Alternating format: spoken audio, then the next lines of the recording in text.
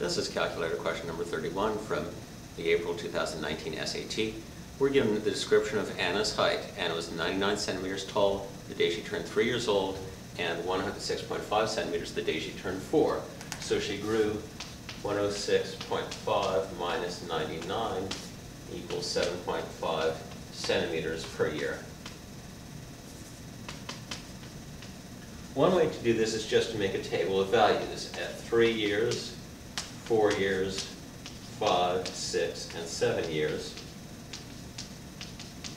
She is 99, 106.5, and then I can add 7.5 to that to get 114, and again 121.5, if I can write neatly, and again 129 centimeters.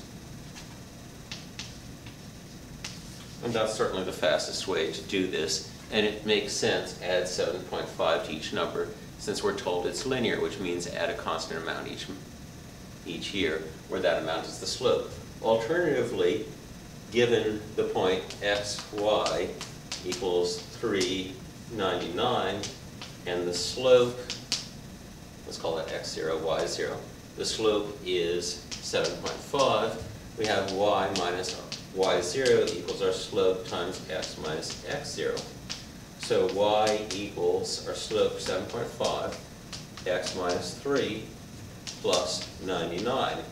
I can put that into my calculator and look at the table of values, and again I get when x is 7, y is 129, her height is 129 centimeters.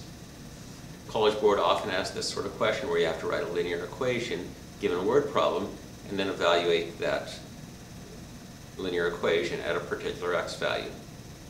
So practice these word problems and come back soon for my next math video. With math, there's always more.